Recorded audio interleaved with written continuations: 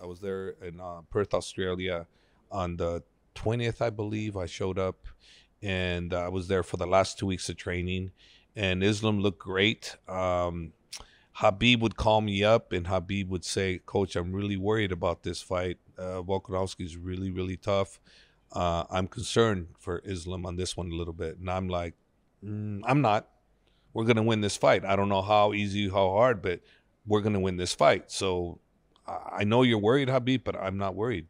And he goes, I know, Coach, but I think we this is a tough fight. We need to prepare for a tough fight. I go, well, yeah, that's true, but I still feel we're going to win, and of course, fast forward to the fight, right? It was everything Habib said it was going to be. Super, super tough fight.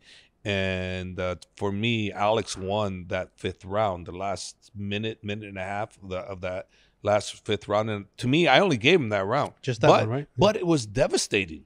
It was devastating. So in people's eyes, that was, he did so fantastic. He won the fight. And then you look back, well, no, he won more fights because the other rounds were closer. But Islam won. To me, Islam won 4-1. And if you say 3-2, okay, 3-2.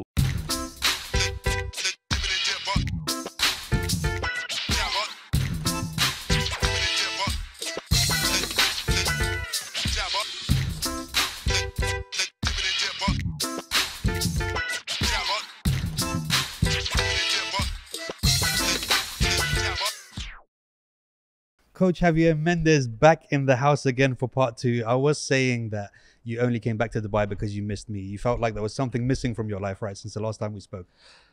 Yeah, my jabber was missing from my Jimmy. Well, my jabber. It was Jimmy's jabber. The Jimmy and the jabber. The Jibber with the jabber. Jibber with the jabber was missing, so I had to come back for the jabber. You had to come back, man. It's always good to have a jab in the arsenal, in the right? Jimmy, yeah. Right, yeah, exactly. Yeah. So it works. Yeah. Look, this time around, you've been going around, right? Seeing the Maldives, chilling out and having a good time there in the clear water, the fishing, everything.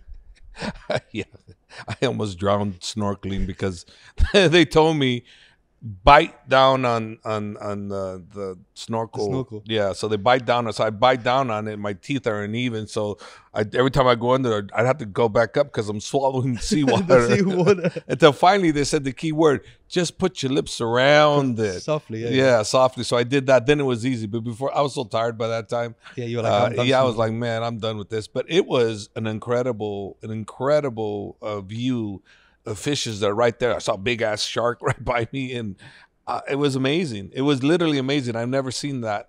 Right off the room. We're talking within, I kid you not, maybe 150 feet from my room. I was snorkeling. I'm right looking at the fish right there. No it was way. yeah, it was unbelievable. So you could have just done fishing from your room and just put a rod out the balcony. Or spear fishing right off the room. Yeah, not off the room per se, but it was like about 150 feet from my room. Dude, that was amazing. Incredible. And you enjoyed the Maldives, somewhere you'd go back again? Was that the first time? It was my first time in Maldives. My brothers, Doc Inku and Infaz, tried to get me to go for like 2 years. I wouldn't go. And this time around, because it's Ramadan, and the majority of my fighters are Muslims, so I got the freedom. I got some time off. So, I love Dubai, and it's like, I feel like Abu Dhabi, Dubai is like my second home. And, I wanted to come here and finish up some business, because I did another business with my partners, Doc Inku and Infaz. We opened up another business, called JII. Okay. Time for Javier, Infaz, and Inku. Fight related? No, not fight related at all. Money making related. Okay. Why isn't it JIIJ, bro? You could bring me in there. Well, I could have brought you in, some money as well. I was like, hey, I'm 34% partner on this thing, so I don't know. I would have taken 4%. You would take 4%, okay. Yeah. When I know that anything that you're a part of is going to go sky high, so 4% will turn out to be a lot. Dude, the last time we were here, this is why I was saying to you before, we got so much to talk about. Last time we were here, Bela was preparing for his fight, and Islam was preparing for his fight against Charles. Yes. Which was happening, I believe, a couple of days after we filmed the episode, right? Yeah, after we filmed the episode, it happened the following week. Yeah, the following week. So we haven't, we've spoken a bit on WhatsApp and stuff like that, but we haven't spoken about that whole thing. Yeah, so there's some things you don't know that I will tell you now. Well, the first thing I'll tell you that was a big fiasco that happened is we filmed your show, and about 4 days later, when you know, the week of the fight, Yeah. I got COVID. No. 7 of us got COVID. No. Yeah, we were stuck in the room. We didn't say nothing to anybody, and I didn't Wow. get cleared till that Saturday When the I fight went was. when the fight was. You Yeah, say so that I didn't get cleared, but you were like, they didn't say just go downstairs anyway. Yeah, Like stay up for yeah. as long as possible. No, right? they didn't even know. The UFC, nobody Wow. knew. We kept it a hush hush. So I was in the at the Maidan Hotel all this whole time, and people were asking where was Coach, Nobody knew I was. And everyone was there, right? Yeah, In the same everybody was hotel. there. Well, except the other coach too. Saifullah wasn't there either. The other coach, but the other ones were there. But the 2 main coaches, you know, weren't there. You know, and because we got COVID. Well, you didn't get it from here because I was all right that week. No, yeah, we got it somewhere, but it's like, Wow. yeah, there was seven of us got it.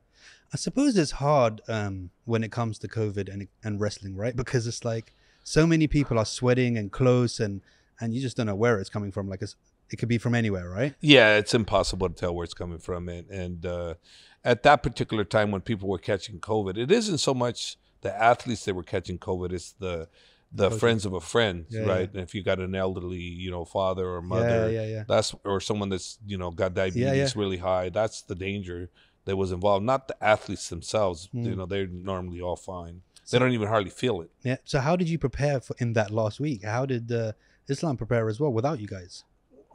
Last week is no big deal. I'm not really needed. The training's not as much. The training's done. I'm not really needed. And the biggest thing that Islam does that he would need help on, and I'm no expert on whatsoever, is weight cutting. Yeah. That's the hardest thing to do. But you know, Islam has a great dietitian from the UFC that takes care of him. You know, I mean, it's easy to do. It's hard to do safely. Anyone can wake up and just get that weight down, but doing it in a way that's not gonna just like really hurt you in the long run. That's where the techniques come in and where the UFC coaches. Well, what I found is, you know, when I watch what these guys go through, making that weight's not an easy task. It is the most difficult thing I've ever seen these athletes go through. And I'm so glad I never go to these weight cuts. It's depressing, man, watching these guys suffer like that. It is crazy. But you're always making fun of them as well as it's coming up, because I always see you put in the videos with the big dishes and everything. Yeah. Like, oh no, you can't have none of this. Yeah. You and DC, the same thing, man. It's like you get this thing where it's just like, I'm gonna make you suffer while I'm eating. And Yeah, but I forget what it's all about when I see them. When I go to the weight cuts, then I realize, oh man, what a, you know, whatever I am, because I'm like, that was not cool. Yeah, but you know, they suffer. They know it's just camaraderie when it comes down exactly. to They know I'm playing, but so that fight, talk to me, because obviously your reaction said it all. And I mean, how were you feeling in that fight? Because there was a clip that went viral pretty much from our last podcast where you were saying Islam Makhachev is the most complete fighter in UFC history. And not history, welterweight. I'm sorry, I lightweight. Lightweight. Yeah. And people were like, no, I mean, you should have seen the comments.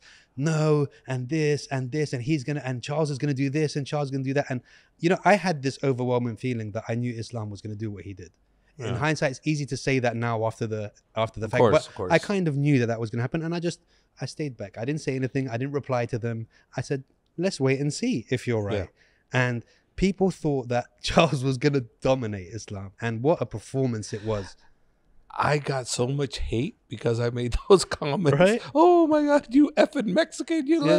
Go back to Mexico. This and that, or go back to Dagestan. You're gonna shut up. I got so much hate. Oh man, I was from every country that they hated.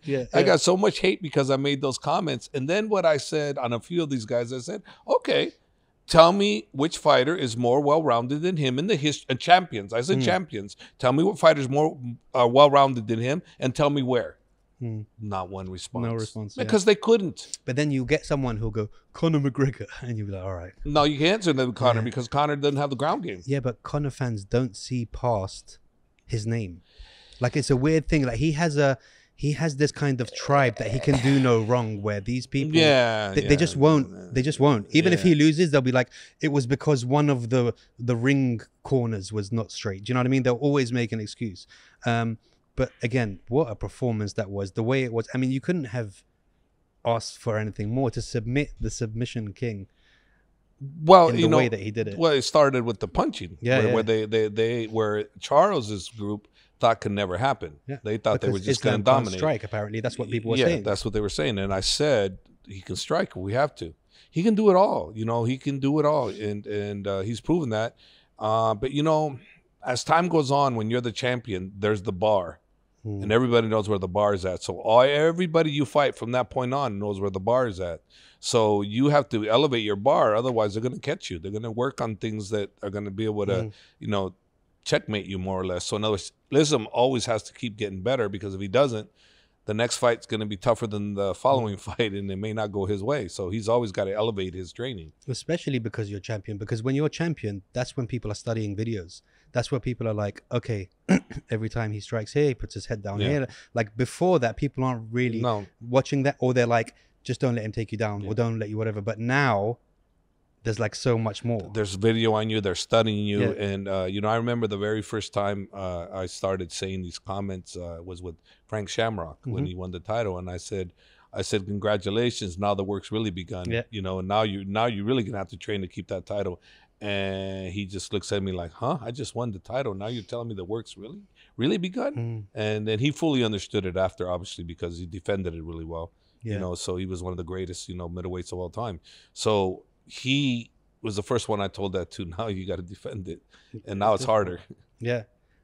Did you think it was going to happen in the fashion that it happened in? I never predicted that. I always predict 5-round wars because I don't like going anything closer. I mean, sorry, I don't like predicting anything sooner than that, because if I say second round, you know, stoppage, and then it goes past the second round, then my mind is going to think, oh, second round, oh, we're not, you know, I don't want to lose track. So if I think 5-round war, then I'm involved from the first second till the last second of the 5th round. Yeah. And even Khabib's reaction to that, you could tell that it was just like, it meant a lot to him, right? Of course, it meant a lot for him because that was his father's favorite student. You know, outside of Habib, that was his father's favorite student, and for that to happen and Habib to be in the corner was a great moment. One of probably the greatest moments for him as a coach. And moving on from there, when the news came out that Habib was not going to coach anymore, how much of that did you know about before it happened? Or was it the same as the retirement where you were like, okay, I guess? No, unlike that one, I knew before everybody, I believe. I think he told me first. He called me about a month out, and he said, Coach, I'm going to step down from coaching. I want to devote time to my family. And I just need you to know before I'm going to bring the guys in January, and I'm going to get the whole team, and I'm going to let them know. But I wanted you to know first. And he told me, and I said, okay, great. He never said for sure how long. He just said he wants to devote time to the family. And he was giving up Eagle FC, the fighting promotion. So he's no longer involved in that either. Oh, really? I didn't even know that. Yeah, the promotion's still going on, but not with him. It's his name, like Rizvan, the man, you know, he's handling Eagle FC still, but not with Habib, not with Habib present. You know, it's with his endorsement, 100%, but his involvement, no. He just wants to devote time to his family, but he told me. This time he told me a month out, so I knew before everybody. And so it wasn't a shock when he said it, because he already told me. How does that, okay, let's break it down into 2 parts. How does that announcement go with all the guys together?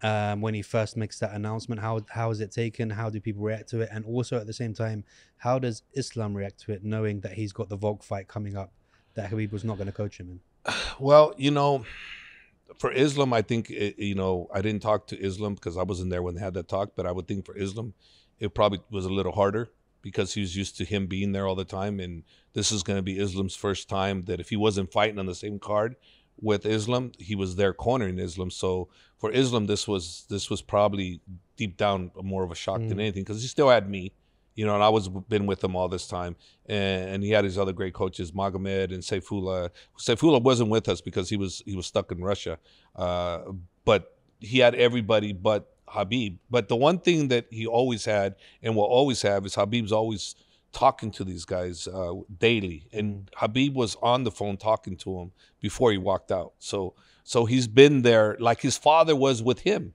because his father was never cornered Habib with me except for one fight, the one with Dustin. And before that, Habib would be on his phone with his father daily. And then before Habib would come out, he'd be on the phone with his father. So it's kind of like the same thing, you know. They did same kind of just role reversal. Yeah, role reversal, you know. And so having Habib there in person, yeah, do I want that? Yeah, absolutely, because he was on track to being one of the greatest coaches of all time, in my opinion. And now he's still a great coach, but I can't call him on track because he's off the track. Yeah.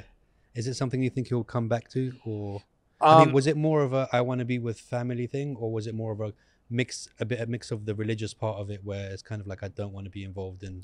From what I know, and I don't know everything, it's family. That's all I can think. I didn't dive into it. Yeah. Like, what's the real reason?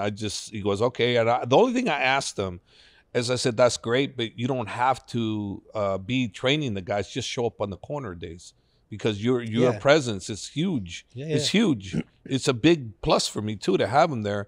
I go, so he goes, you know, Coach, I don't know. I think about it. But obviously he hasn't been in the corner with me. So, you know, so obviously he's keeping his word. And in all fairness too, a lot of the times he hasn't been in the corner with me, with the guys. He wasn't in the training with Uzman when he won the Bellator title. It was all training with me, and I was the one in his corner. When Uzman defended the Bellator title, you know, again, Habib wasn't there, and he wasn't there training them. I was there. So Uzman's used to just being me and his other guys there. So you know, and Habib behind the scenes, like calling them on the phone. So Habib's always there, but he just wasn't there. His presence wasn't there. So he's used to it.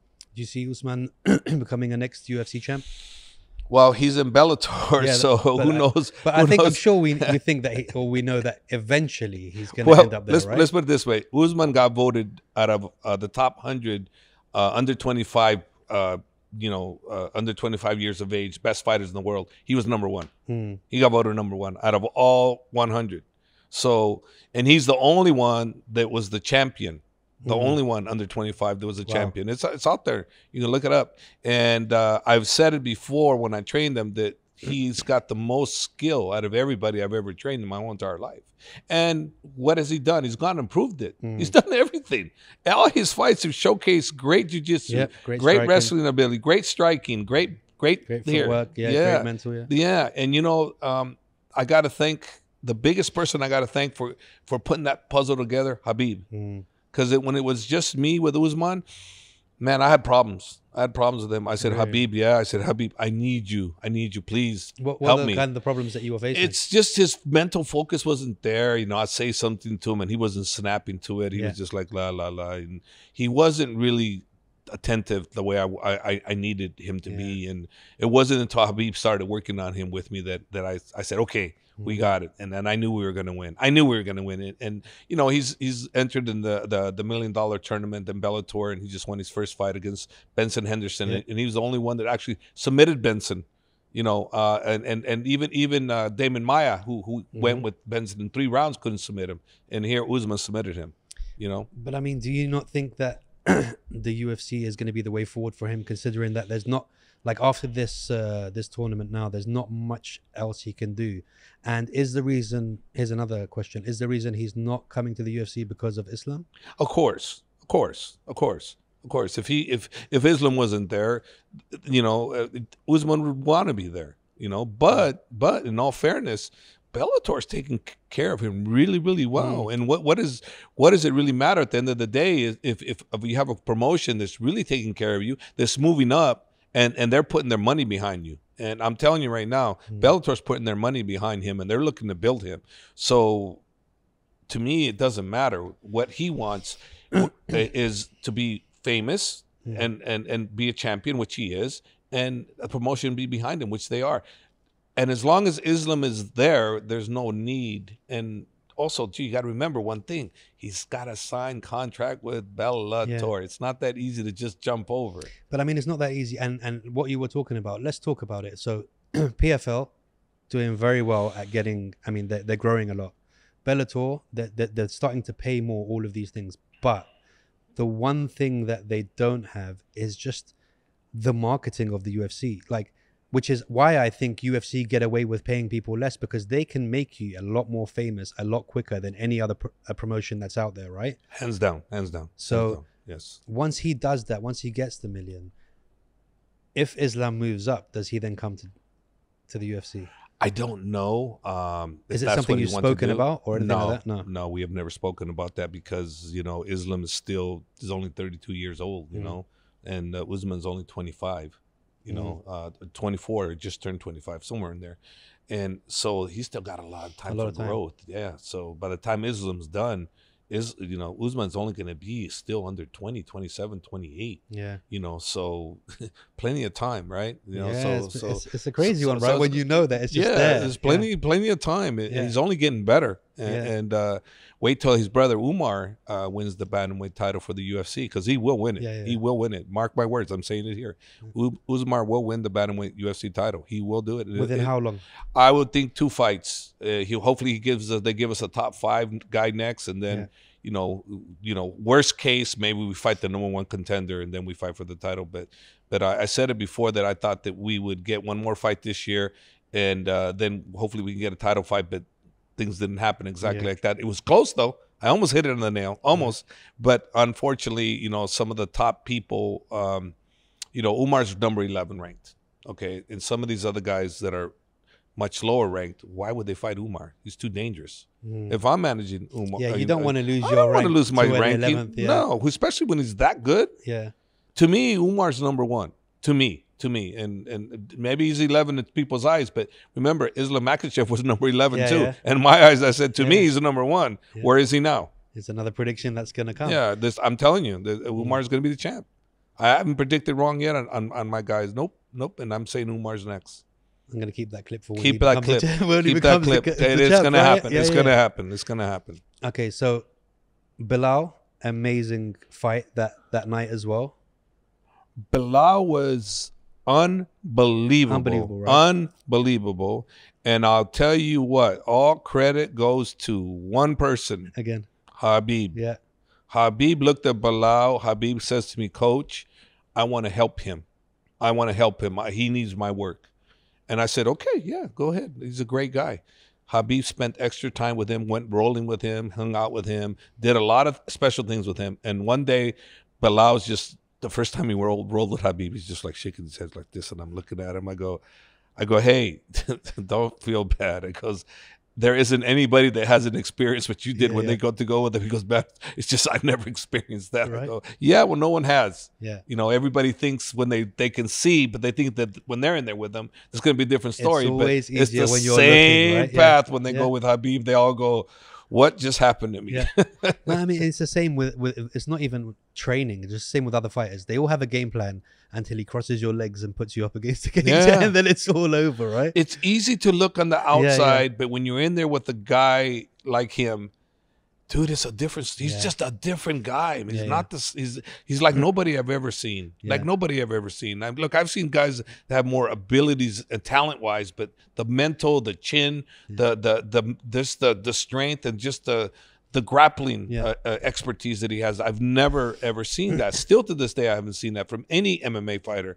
As an MMA fighter, I'm not talking about the jiu-jitsu fighter. I'm not talking about wrestler. I'm talking MMA. I've never seen anybody like him. Yeah, well, Khabib is kind of like he's kind of like a Swiss watch, right? Like the insides, the mechanics are like a Rolex. You don't have to, you know, keep winding a Rolex. As long as it's moving, it's going to keep going and keep going and keep going and keep going. Yeah. So it's like he's not thinking, but thinking, you know, super fast at the same time, to the point that it's just going to happen, and it's going to keep happening until he stops. Yeah. Do you know what I mean? It's not like no one else is going to stop it. It's just the movements are just there, and they're going to move the way they're supposed to move to give you the time. Yeah. And that's all you're going to get. And you can't keep up with him. Yeah, yeah. You just can't keep. He's just too technical. You know, he's too strong. He's the whole package. You know, when it comes to the grappling, like, you know, grappling exchange. And the stand-up, of course, I can't say that. That's ridiculous, because he couldn't kick very well. He started learning to kick at the end there, but he couldn't kick very well. But he started learning boxing. He started getting the boxing down really well. And I would actually, see him beat the guys just in boxing only. He would just want to stand with them, and he'd beat the strikers. He'd beat strikers or good strikers just with boxing. And I know people are going, no, that's not Habib. Well, yeah, that was Habib at the end. That was definitely him at the end. At the end, yeah. And if he had not retired, who knows what would happen. Yeah. But he just kept getting better and better. But even when I was talking to Bela and he was telling me, he was like, the problem wasn't just Habib. It was Khabib on his off-season weighed like 4 people. Like, do you know what I mean? Like, he was so heavy and so strong when he was ready to fight. But when he didn't have to cut and he had that extra bit of like weight on him, it was even more impossible to get up there. Yeah. But what a performance it was. And Bilal, it couldn't have happened to a nicer guy. Bilal is such a genuine guy. And I feel like the UFC is doing him dirty, man. Well, Bilal just needs to roar. You know, he just needs to go out there and roar. And he started, but he did start it late. You got to roar out there, you know, and you got to understand I understand what you're saying, but if you understand the business model, then you go, well, you know, just go and make some goddamn noise there. Yeah, but I mean, how much, he's the biggest troll on Twitter that there is, right? And on Instagram. But how much more noise can you make, especially? But there was guys ahead of him already. Yeah, but okay, but when you look at stats, right, of who should be next in line for that title fight. Yeah. And then you've got Colby, who turned up to the Leon, to the Rocky and Usman fight, and now they're saying he's going to fight next. Now, in every shape or form, it should be Bilal. In every shape or form, it should be Bilal, but the UFC chose Colby, and Colby was the one there making the weight to be as the backup, and that right there is, in their eyes, the person they're going to give it to. Are you trying to tell me that Bilal would not have gone and made weight if they gave him the option? I don't know, because I don't know what those guys do. I just know that they call the shots, and it's not who is right to get it, because the person that rightfully deserves it is Bilal. I know it. You know it.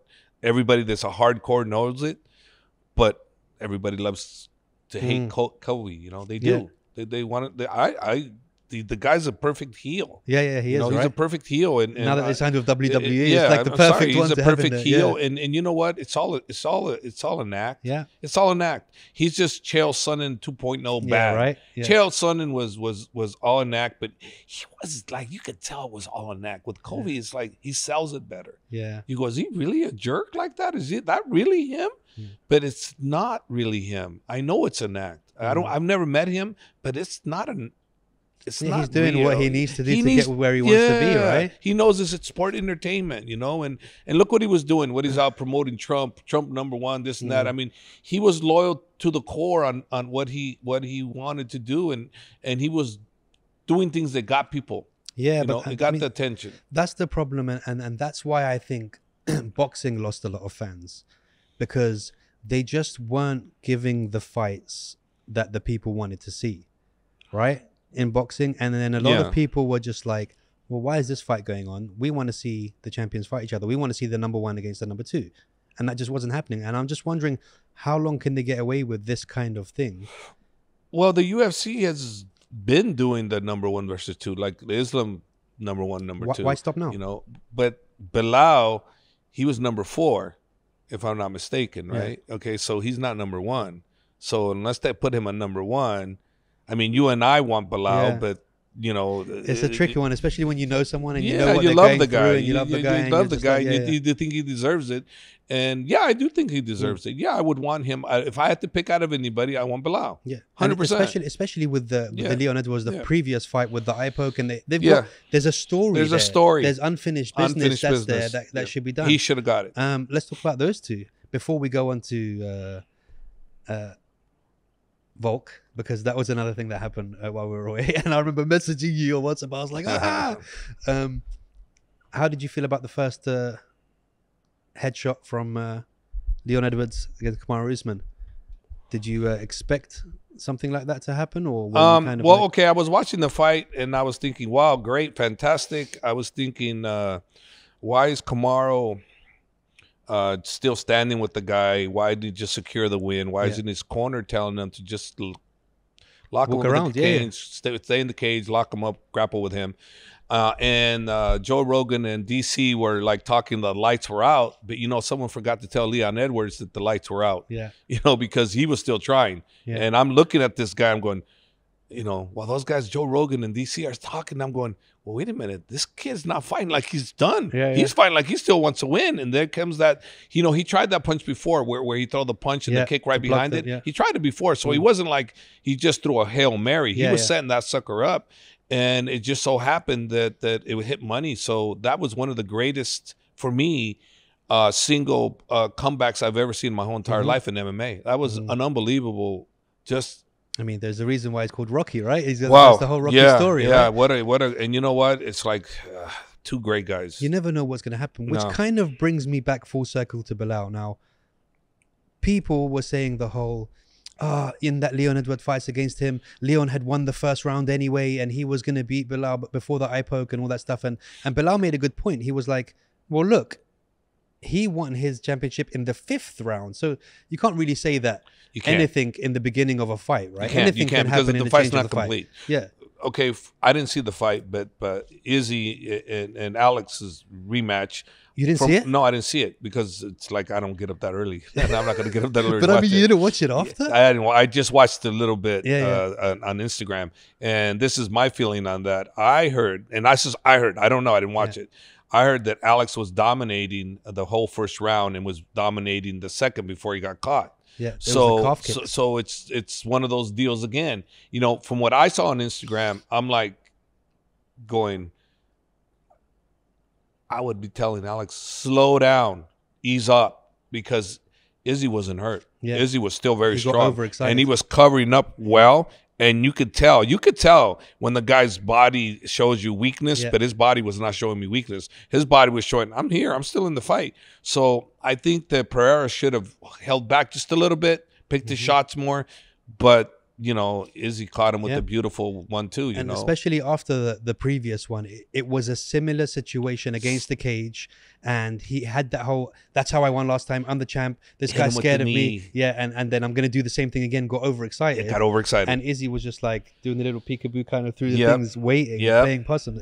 It was really nice to see. Beautifully executed by Izzy. Beautifully really executed. And, you know, I'm a big fan of his. I really like him. I like what he stands for. He stands for his guys. He's very, very loyal to his guys, and I really like that. Even though it's against us at times, it doesn't matter. I still like the respect factor and the loyalty he has for his guys. Yeah, I respect that. Especially what he said after the fight. And this, you know, this shows this is a true champion as well, when he was saying, look, Pereira is still a champion.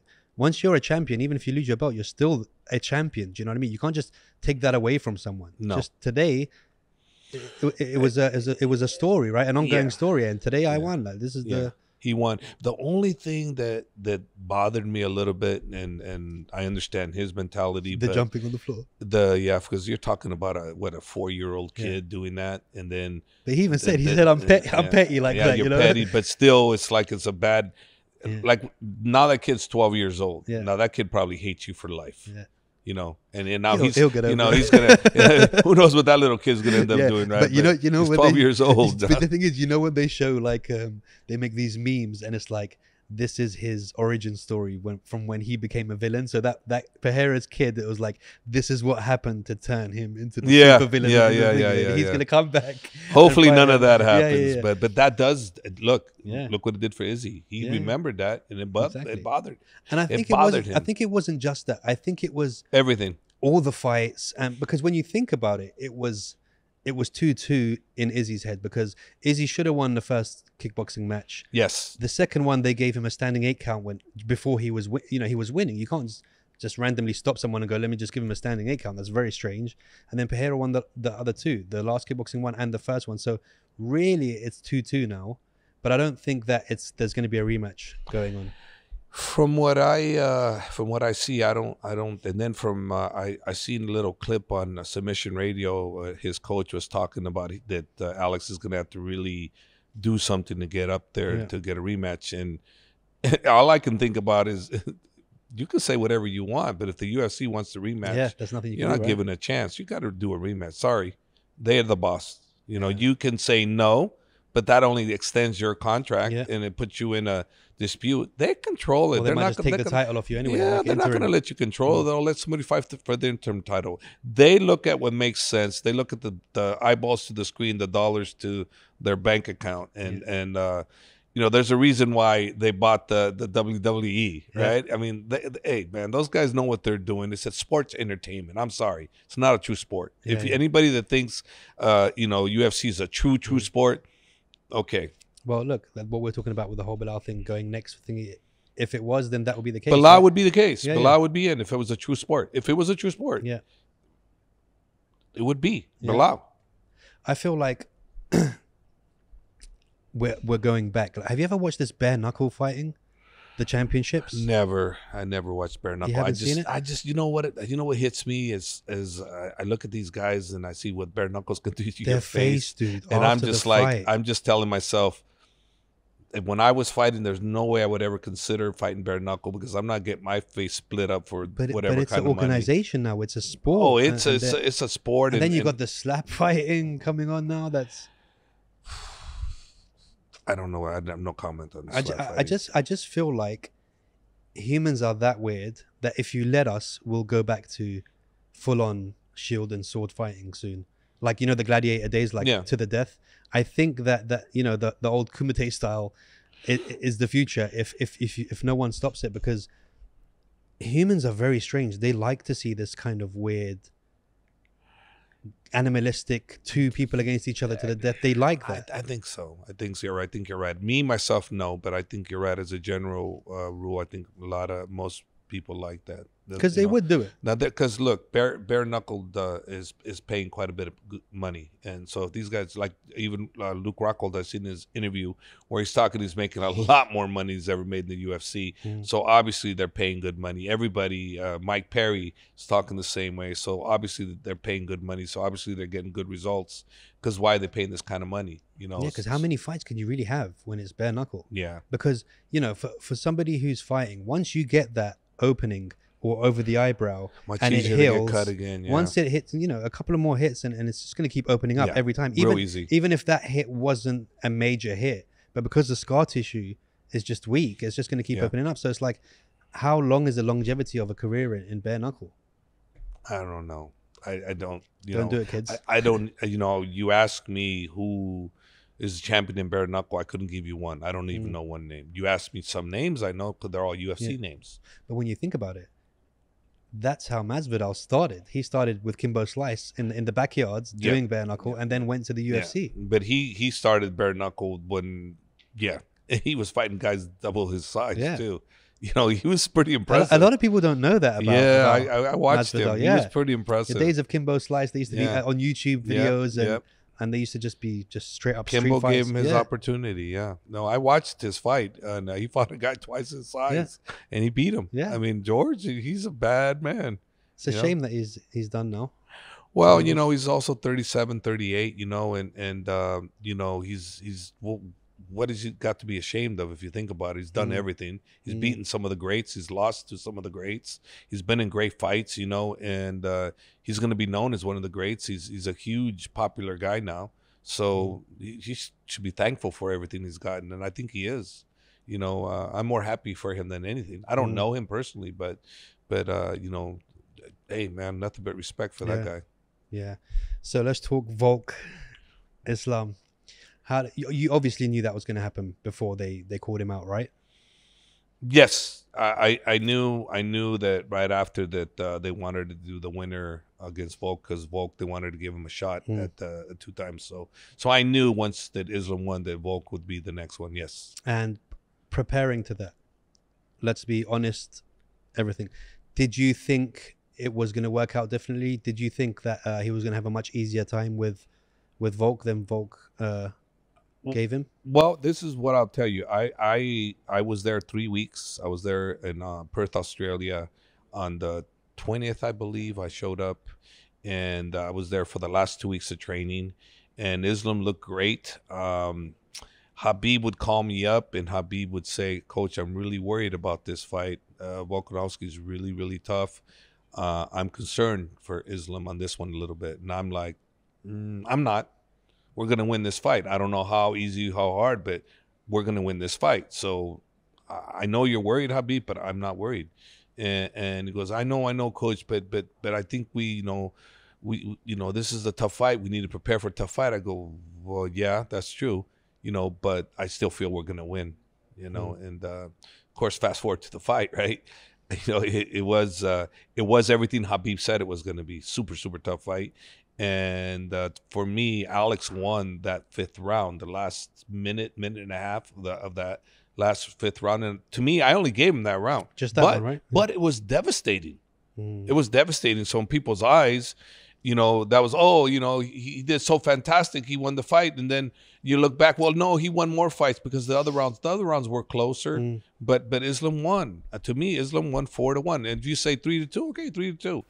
But when you're over there, every time Islam did something, there would be no noise. Every time Volk did something, it would be, wow, the whole crowd would go crazy. Could you expect anything less? Yeah, exactly. So being that we won in Australia, that shows because they usually do, when it's close, they usually give the hometown advantage to the person. Yeah. So no, Islam won that fight.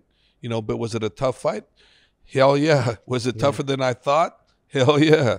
Did he gain my full respects? Hell yeah, he got my respect. But am I looking forward to the rematch if they have one? Hell yeah. I want that rematch. I want it. I know Islam wants it too. Yeah. So we're not dodging nothing. If they UFC puts that match together, it's gonna happen. It's gonna happen willingly on both parties. They're gonna want it. We're gonna want it. And I would hope they would make it a huge event because that fight delivered. It delivered. It was everything that was expected. It delivered, just like this last fight delivered also with Pereira and Izzy. That delivered. Even though I didn't watch the fight, it delivered. But number one, number two, number one versus number two, that delivered.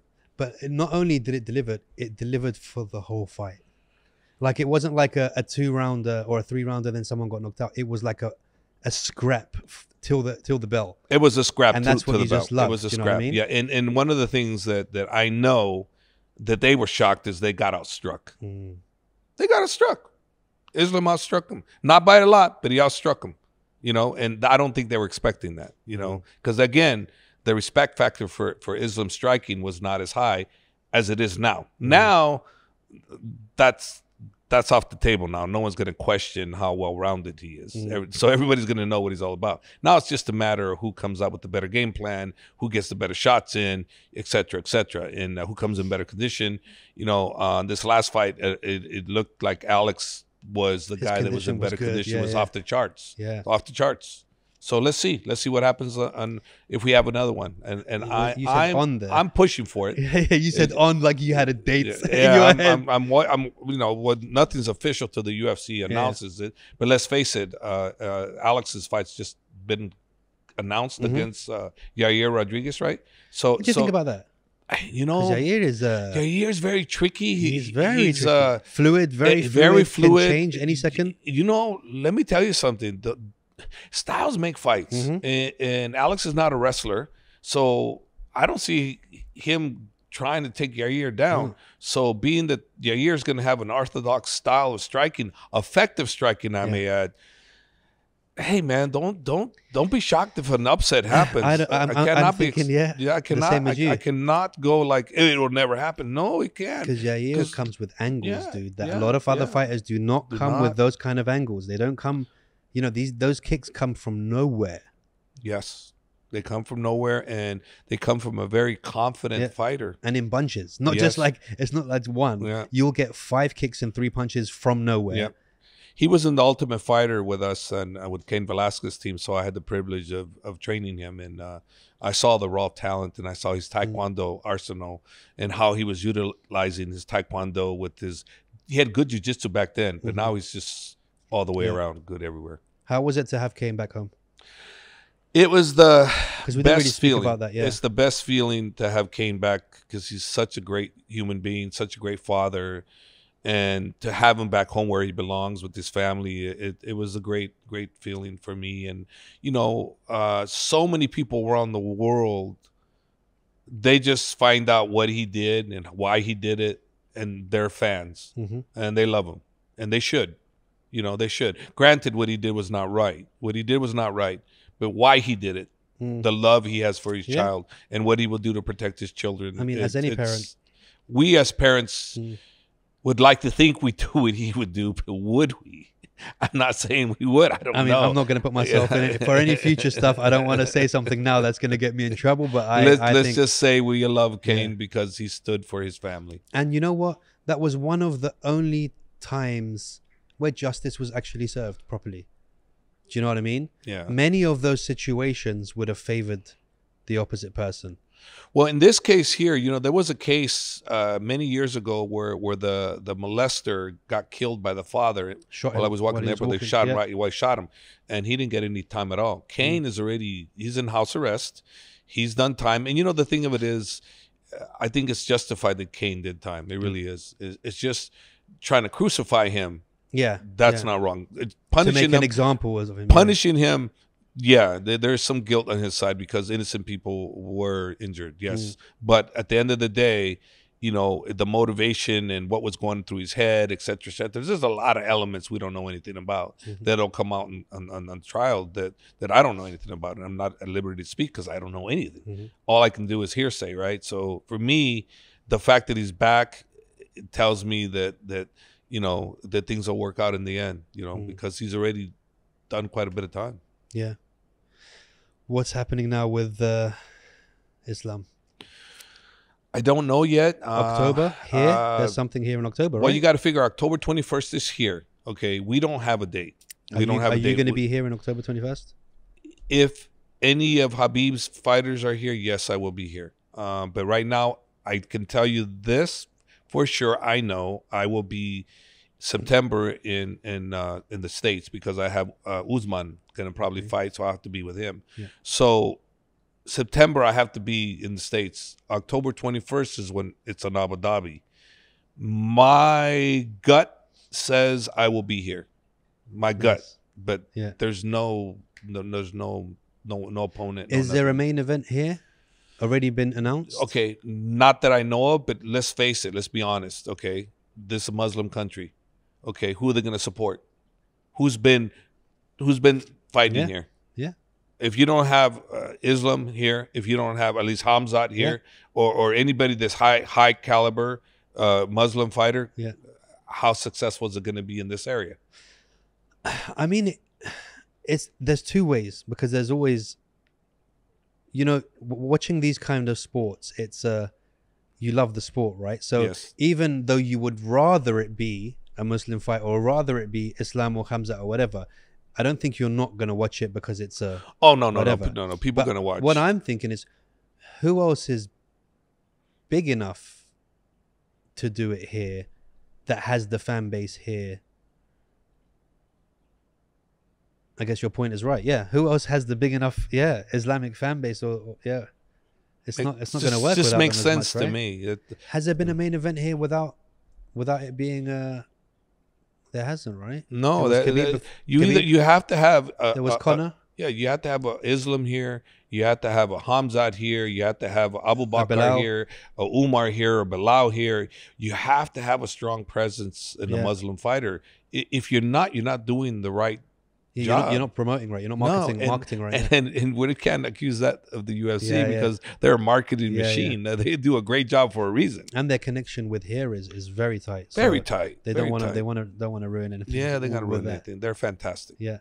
Who would you say out of your upcoming fighters is somebody that is to keep an eye out for, other than the obvious ones, Usman and two? Okay. Two. You know, there's one from my gym. His name is Mo Alarek. You know, he fights in the UAE Warriors and with under President Fuad Darwish. Yeah, and Abdul Manam is the president, the owner of Palm Sports. They have a superstar in their hands. He's not developed like he needs to, but he's working on it. He's going to be the next one. And another one is from Habib's team called Amaru. Okay. Amaru. What's special about him that is? Amaru is special because you've never seen a striker like this kid. He is unbelievable. Unbelievable. He's young. He's tall. He's an unbelievable striker, and once he gets on the scene, those two guys are I believe, in my heart, those that. Yeah, they're only I think Mo is 5-0, and I think Amaru might be 4 or 5-0 also. So those two are young. How old are they? I think Mo is 23 now, and I think Amaru might be 22 or 23. You know, so they're right around that same age. Both are going to be superstars, both of them. I feel like UAE Warriors is a great stepping stone to pass on to the UFC. 100% agree with you, but they also, if they change their platform on what they want, I think they could be like the UFC. Yeah. They have everything. They have the infrastructure. They have great marketing. They have great promotion on the TV side. You know, it's just what they want to do with it. It's up to them. But for me, since I'm around it, I see what they do, from their matching to everything, to the quality of fighters. They can do it, but do they want to? That's the question. That's the question. Because there's so many Arab countries, African countries, because they're quite smart. So they split it from Arab and then Africa, and all these different places. And there's so many fans in these areas that you're right, they could be the ones who take it. Let me tell you why. Where did Uzman fight? UAE Warriors. Now he's Bellator champion. He's arguably, of all champions right now, presently, he's top 3. Yeah. Top 3 or top 2, arguably, know. So he was with the UAE Warriors. There's other fighters that have been with him. So they have a great formula for what they're doing. Now it's just a matter of how far they want to take it. It's up to them. It's up to them.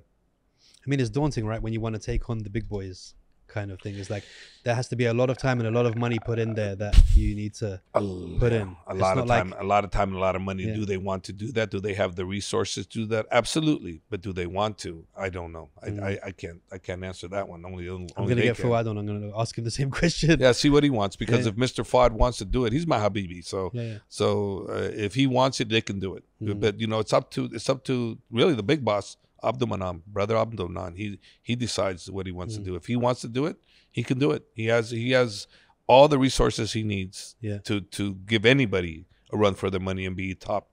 They can. Now, that's why I call them the best show in the Middle East, because in my heart, from what I see, they are. Yeah, I mean, you got Tariq Salaman, you got a lot of people who went to PFL from there, and different.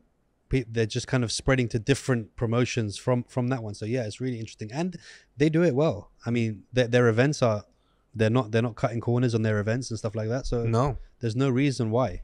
No, there is none other than what they want. Their preference, yeah, their preference. So here's a question I wanted to ask you. So when it comes to coaching in your experience, how do you funnel a fighter into a striker or a wrestler and I know you're trying to mix them all, but is there anything that you see at the younger ages where you go, he should be a striker, he doesn't know it yet, he's trying to focus on the wrestling, but he should be moving? Well, you hit it on the nail. That's what you do. You look at him and you see their skill set, and you see where he lacks or where he improves the most on, and that's what a coach does. That's what a real good coach does. He'll look at him and goes, you're primarily this type of fighter, but you need to round out everything. What do you got here? Chess set? Okay, well, it's the same thing as a chess set. Yeah. You look at a fighter, you go, okay, you got your pawns out there. You got the rook, you got the bishop, you got the knight, you got your queen, and you got the king.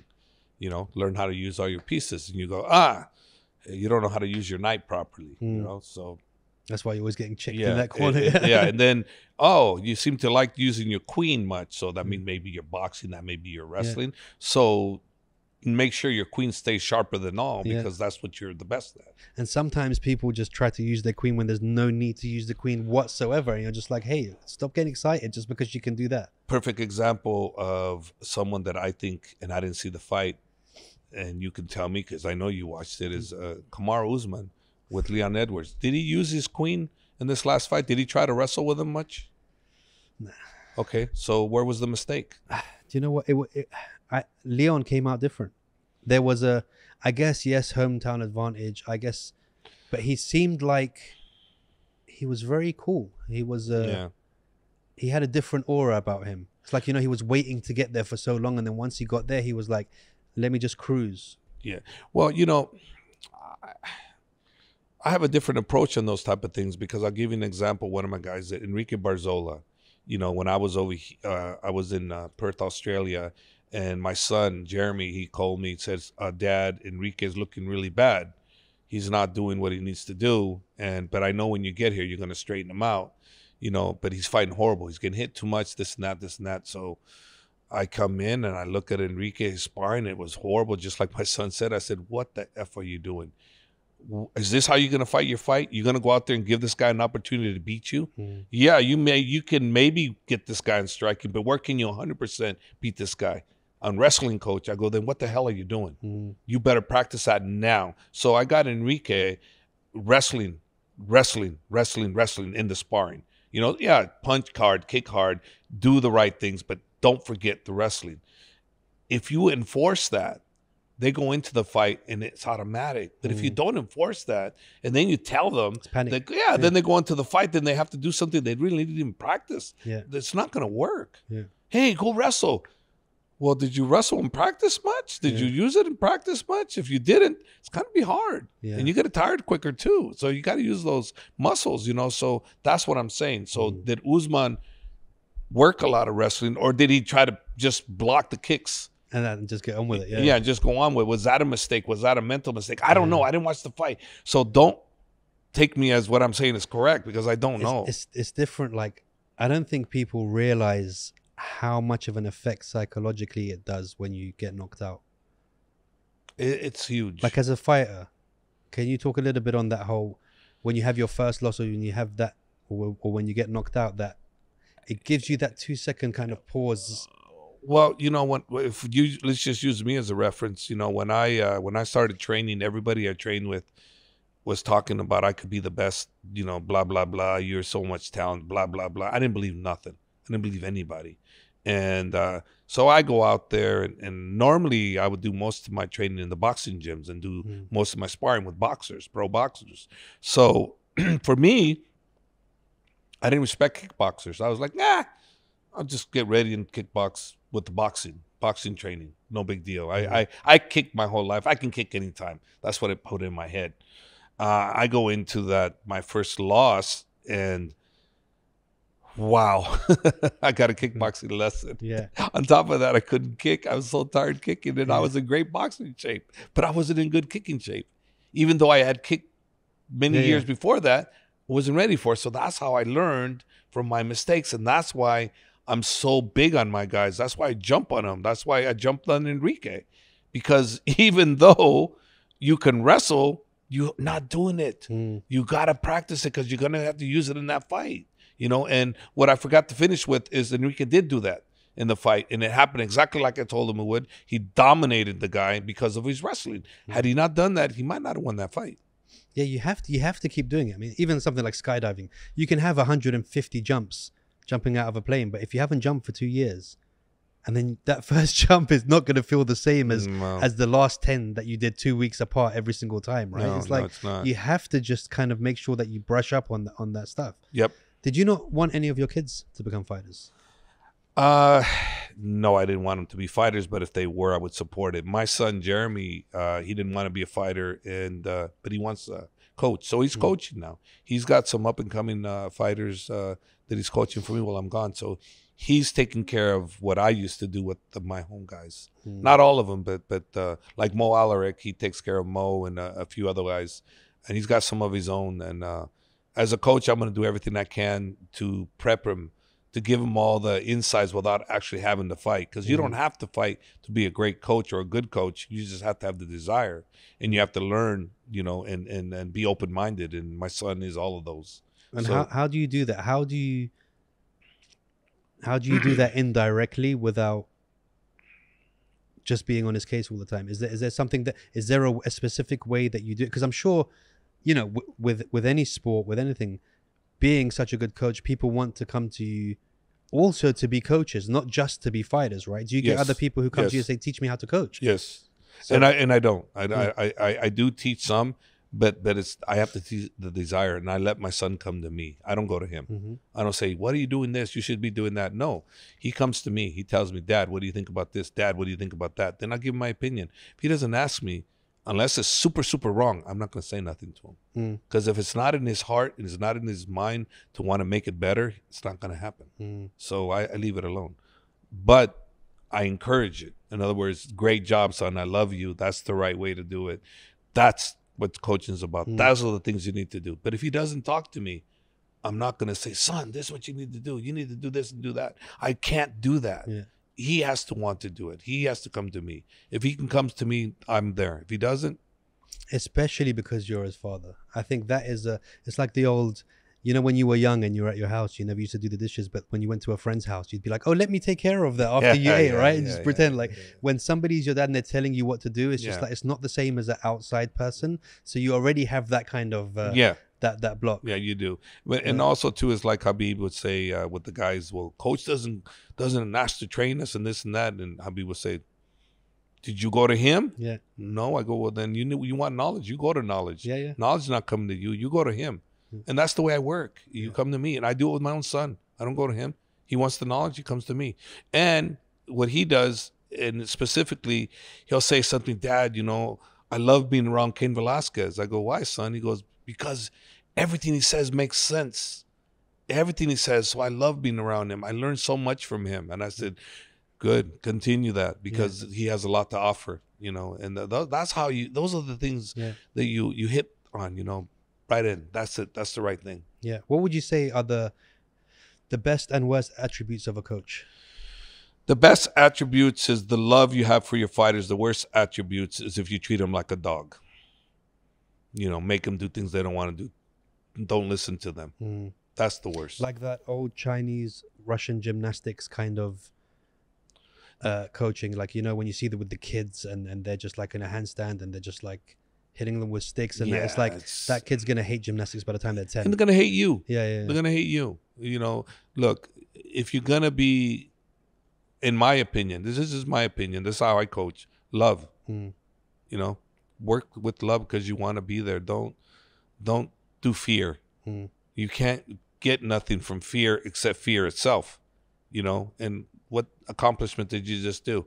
If I make you do things out of fear, do you think there's not going to be a slight hesitation? Yeah, versus if you do something out of love because you want it and you want to please your family, you want to please your coach, but more importantly, you want it because you love it, and you're going to do it. Yeah, and also it's legacy as well, because whether you like it or not, if they're not a very strong-minded individual, they will then pass that on to the next people and the next people and the next people, and then you won't be able to break that cycle. Exactly. And then the last one I could just say is, you know, no fighter is the same. No style is the same. Don't try to make everybody fight the same style.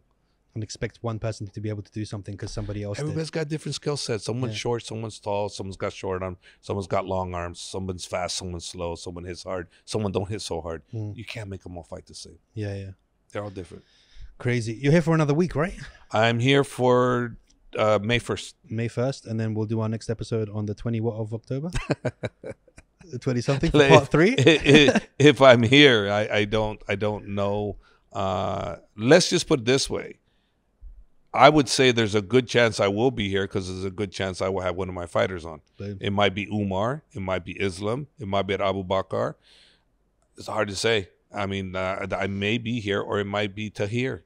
That's it. I've booked your episodes for now. Book till then, I've booked you and the fighter. It could be one of those guys. You and the fighter. Yeah. The UFC announces, you know, I could tell you, oh, yeah, we're coming here. But until it's official on their site, it means nothing. Yeah. You know, I've done that before. Yeah, you said it and then nothing. Yeah, I got set up by reporters at the one event, the UFC press conference. They go, oh, so-and-so's fighting us. What do you think about that? And I'm like, well, yeah, you know, and all of a sudden I hear that they weren't too happy with me because the fight hadn't been announced. And I go, well, what the hell am I being asked in this damn interview about this fight if it wasn't announced? Yeah. And then that's when I realized that, it's just a reporter trying to get something juicy that hasn't happened yet. Yeah. So I'm like, that's why I always say, until the UFC announces it, don't listen to me. I've noticed that, and that's why you always now saying, in my opinion. Yeah, don't get me in trouble. Yeah, don't get me in trouble. Yeah, dude, it's been an absolute pleasure. Time flies when we're here. I know you've got somewhere to go. I don't want to get arrested in my own country, because I know who's coming to get you. I'm not going to say anything, but it's been an absolute pleasure, and thank you so much for taking out the time and coming down as you always do. And but where's my Jibber? I'm gonna bring it to you. While he's here, you also owe me the other T-shirt. I want that AKA T-shirt that you bought last Eagle time. one. Do you know what? I want to do some giveaways, because I'm not even joking. I had about 300 comments of people saying I want one of those shirts. Wow. So I don't want you to give me 300, but at least 2 or 3 will be fine. And yeah, we'll get it done. Thank you so much. We'll next time we'll be then, and I'll see you tomorrow or the day after. We'll see you tomorrow. Is there anything that you feel we missed? No, I think you covered everything. You know, thank you for not making fun of me being fat. Other than that, I've got a video. I'm not gonna release the video, dude. Been complaining since I'm wearing a black here. shirt to hide it. You know, but when you're fat, you're fat. We can say. I told I gotta embrace the fat. There's a difference between thick and strong. It's strong. It's strong. If you would have seen me, in the Maldives, in the Maldives, just I didn't take my shirt off. So that tells you. That tells you. I did not take my shirt off. I don't know if it's worse if you don't take your shirt off or get out of the water with a wet shirt. You can even see I'm saying, well, you can see I'm all wet, and I'm doing a thing on my Instagram. I said, Habib, I'm in the Maldives. I'll send you location type thing. The video. Did you see with my shirt off or shirt on? I saw it on. Okay, there you go. Did he come or he didn't come? No, he said that he loved what I showed him, and he said that's his kind of place, private, because it's a private place. Yeah. If you're a celebrity and you want to just enjoy time with your family, the Maldives is one of those destinations where it's just a little island, and it's just you and 300-400 people, and they leave you alone. Yeah, next time I'll come. Don't worry. Yeah, that's the best place to go. Have you told Khabib already that he's coming on next week, or you haven't told him yet? No, I haven't told him yet. Okay, let's make sure we get that special surprise. We're gonna make sure we get that done. Dude, thank you so much as always. Bro, it's been emotional. It's been a pleasure. And I'll see you next time. Yeah, of course. It always is, man. It always is, man. Okay. Guys, I've been AJ. He's been Coach Jav. Boom.